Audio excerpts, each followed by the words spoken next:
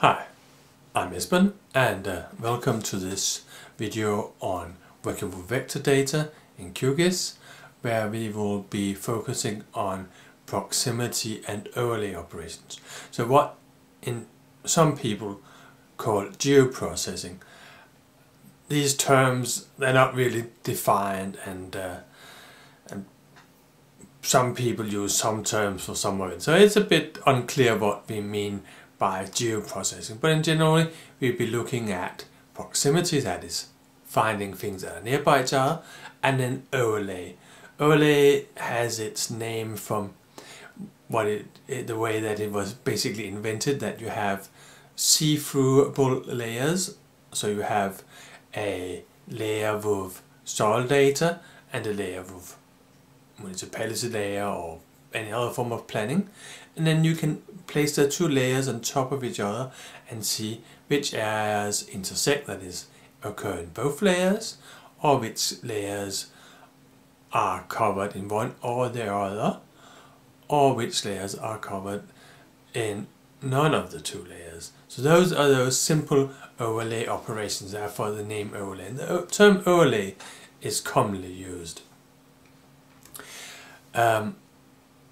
If we look at our data and how we work with it, we have in another video covered all those attribute based tools, and what we have been focusing on today is those spatially oriented tools, especially buffering and overlays as the two primary tools.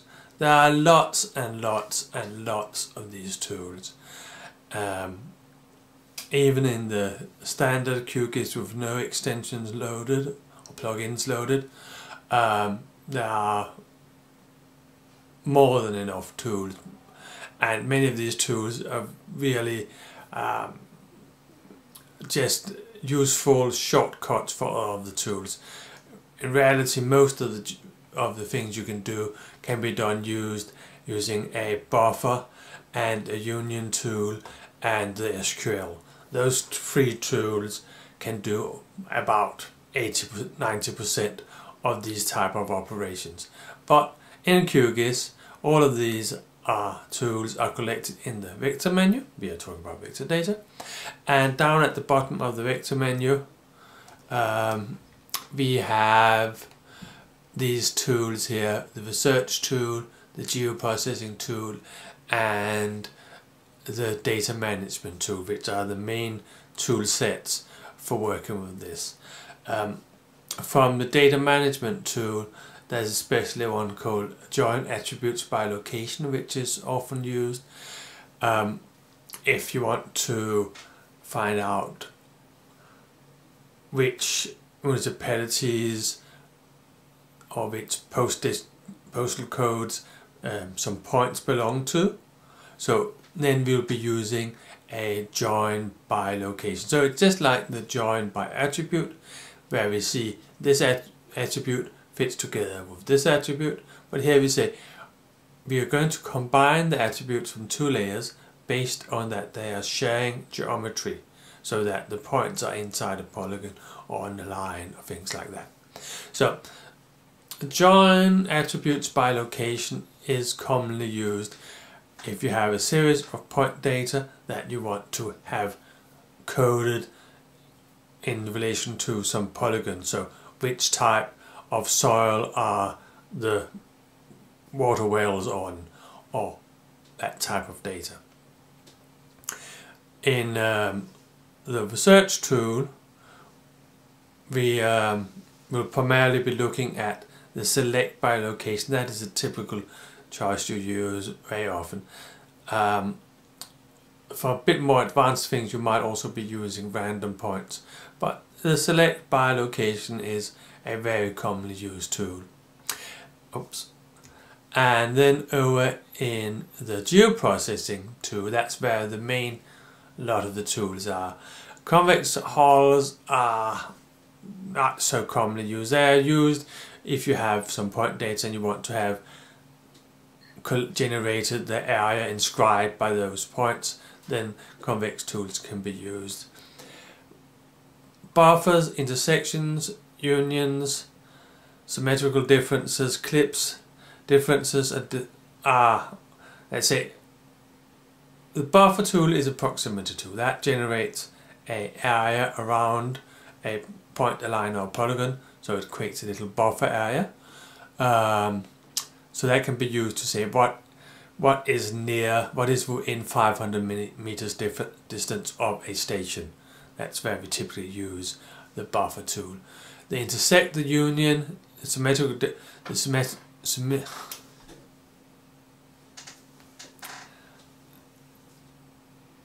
the intersect, the union, the symmetrical difference, the clip and the difference, and the dissolve.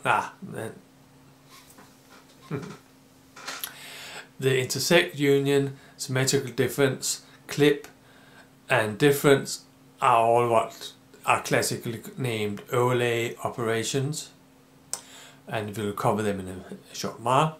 The dissolve tool is a tool that you use for cleaning up your data afterwards. If you have polygons that through all of these different processes have been clipped into small ones, and you want to gather them together into larger polygons that share a common attribute, that's where the dissolve tool comes in. But that's not the focus of today. The focus of today are most on the buffer and the overlay tools. Before we look at these overlay tools, let's remember from a previous video where we talked about attributes and working with SQL for generating filters, that we are working with set theory. And the basics of set theory is that we have two sets, an A and a B, and then we have these different elements in it. We have, if you say that something is an A and B, then we have this common area or the intersection. If it's A or B, we have both of them, which we call the union. We have a B but not A, and we have a XOR B. We haven't used that in SQL, but it is there, and is that if you can have areas that are close to a station and areas that are close to the park, but you're not interested in the areas that are both close to the park and the station. So an XOR.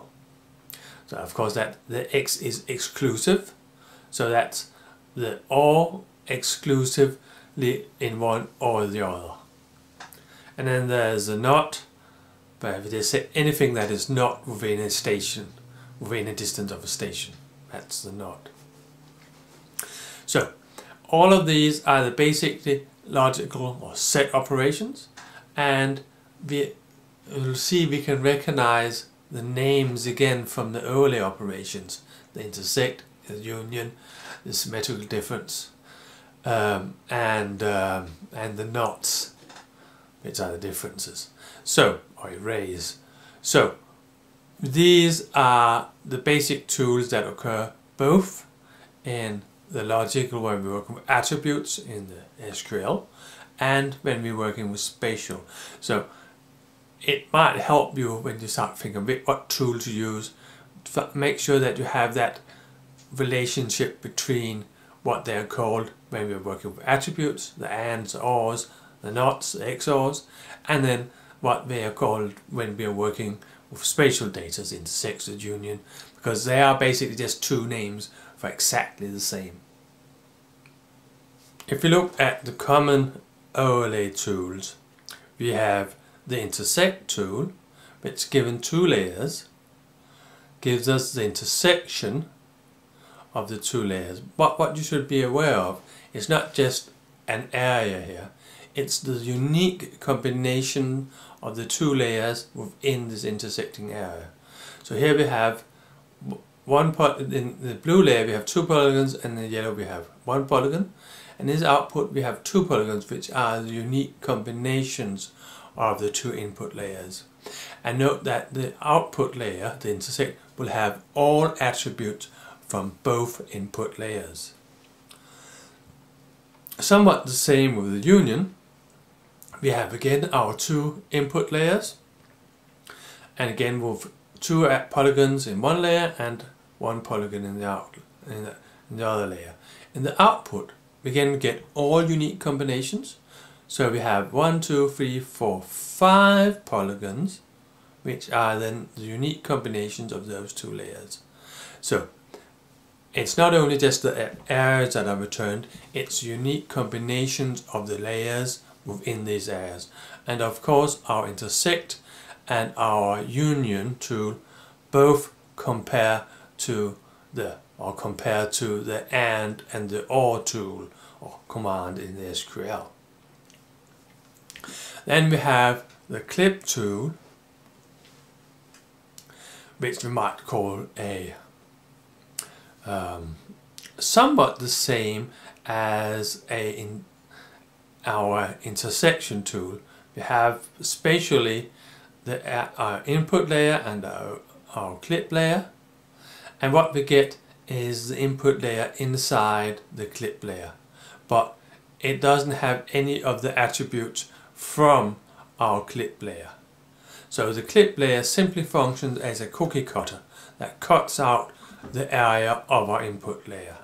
So spatially what area is covered of them would be exactly the same as intersect, but without the attributes from the clip layer. And finally we have our symmetrical difference, which is also sometimes called the erase tool, and it functions just like our cookie cutter but opposite. That the cookie cutter or the clip tool returns the layer that is inside the cookie cutter, while our symmetrical difference returns the layer that is outside.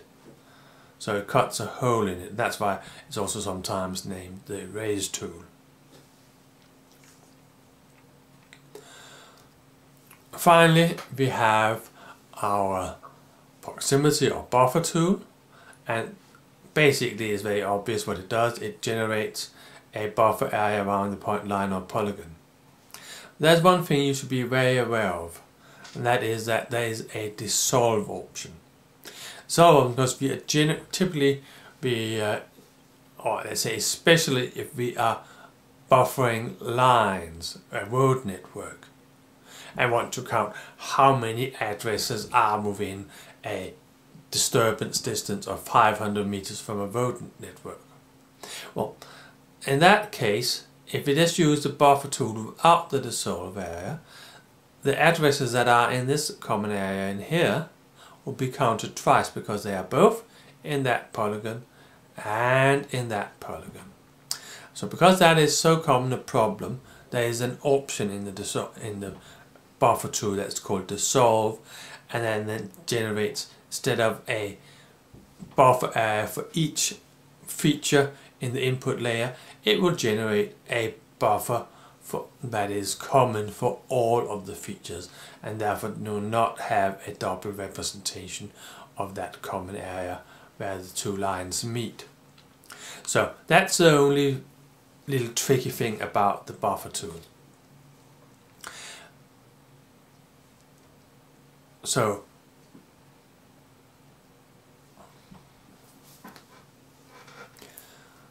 let's look at how these tools function in QGIS. I'll try and show the use of these tools through a simple little example I have taken from the Danish topographical dataset. That's called T. I have taken some information here. I've got the airport. This is Copenhagen Airport. It has some runways, landing span on it. I should mention that there is some small dots of runways because they're heliports. There's one on top of the main hospital in Copenhagen, and there's one out on the little island outside Copenhagen. So apart from the ones in the Copenhagen airport, there are 2 other places where there are runways. Then I have taken all the train stations, and then I've taken all the green areas, the recreational areas of Copenhagen. There also are green areas, so there's some forest and things like that, which is not here. But let's stick with these recreational areas for this exercise. And what we're going to do is that we want to find places where we would like to live. So we don't want to live next to a runway. Let's say we will have to be at least 1 kilometer away from a runway. That's maybe overdoing it for the heliports, but never mind. So 1 kilometer away from a runway, that's no-go area. We don't want to live there. But we would like to live 500 meters from the station and 500 meters from the recreational areas. So the place we want to live has to be at least 1 kilometer away from the runway and within 500 meters of both a station and a recreational area. Those would be nice places. And once we found those areas, we will find out how many addresses can we then live on in Copenhagen within these restrictions. So the first thing is that we'll use a proximity tool, the buffer tool, to find our zones around our runways, our stations and our recreational areas. So we go up into our vector processing and geoprocessing buffers, and we will take our runways and we will say 1 kilometer, so that's 1,000 meters from our objects. We could also have an attribute in the layer that decide if we had different noise levels or things like that. We could have an attribute in the one that we are buffering that decided how big the buffer should be, and we will save our output as runway 1000 and do that. So that's the areas around the runways. Of course you can see this overlapping phenomena here. So if I had chosen dissolve and call it runway 1000 dissolve,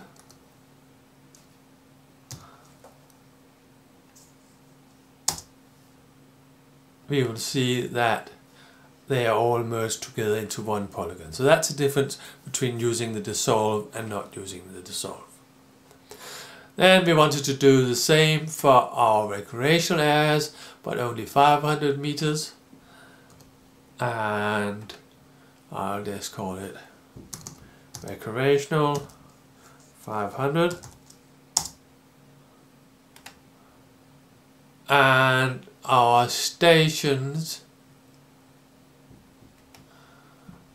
I'll call station 500. So the areas that we would like to live in are covered by the station 500 and our recreational 500, but do not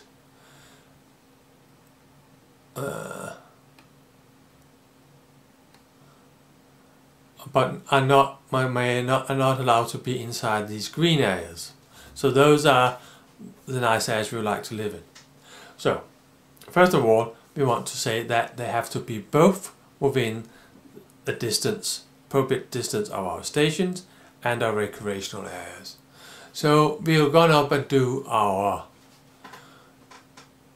tool again, also a geoprocessing tool, and use the intersection because they want to have both within our near to station areas and near to recreational areas.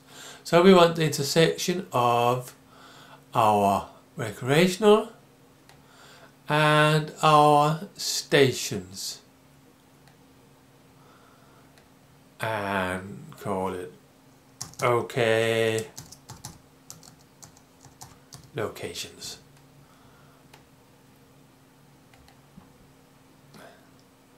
So once that's done, we can now see that we have our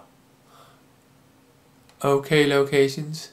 If we get rid of all of these other ones here. So these are OK locations. However, some of these OK locations are covered by the green ones. So we want to get rid of those.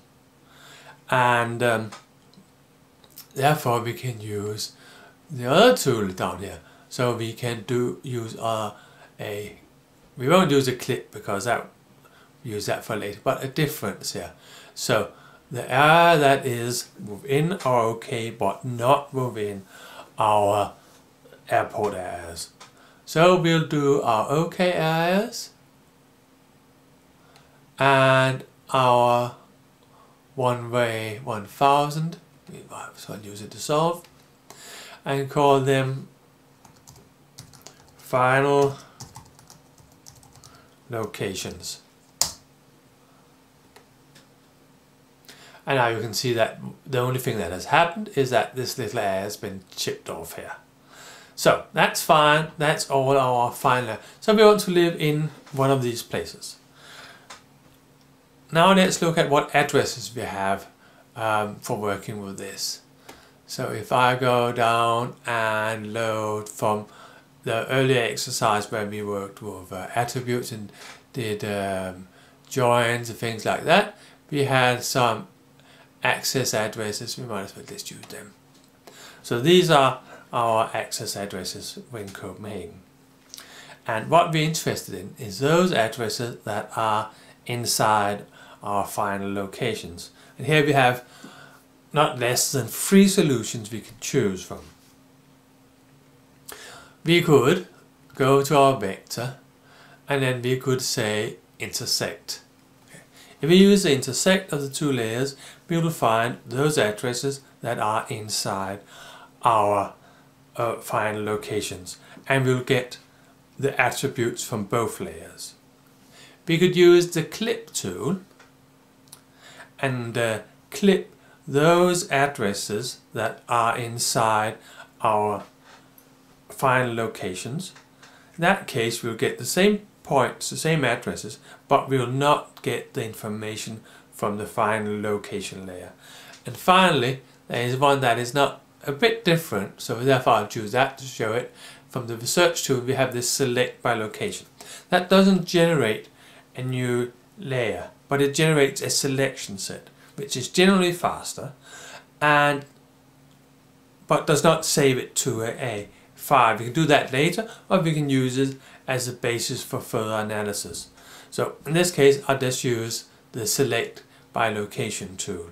But before I can run my select by location, I have to do a wee bit of housekeeping. The problem is that there are tools in QGIS that cannot work with a layer such as this final location. The problem is that if I click on one of these elements in final location, this one, you can see that they all will be selected. This is what one calls a multi-part file, because all of the is one object that consists of multi-parts. And in earlier versions there were lots of tools that didn't work with this, but still in this version, which is 2.10,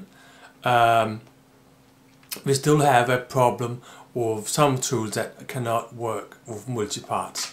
So what one has to do is that we will have to first convert these to a single part, so that each connective area will become one object.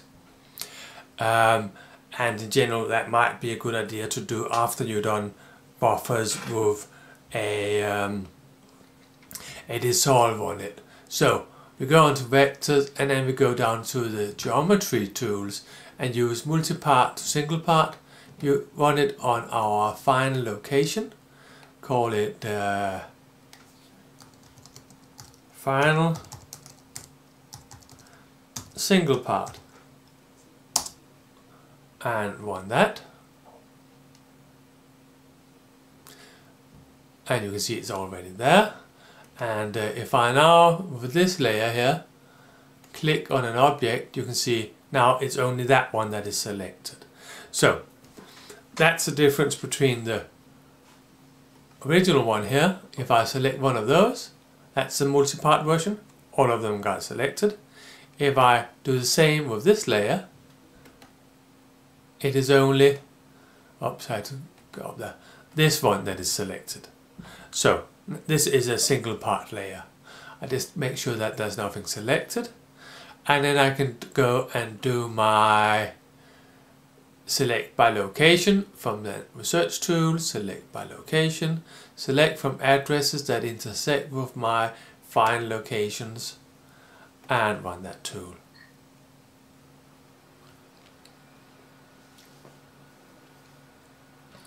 And close it. If I now turn my locations on, we can see that all of those locations that are yellow, they are locations that meet our criteria. And if we want to save that down to a file, we can do a save as, and in the save as dialog box, remember to save only selected features, and then we'll save it in our file and call it final addresses.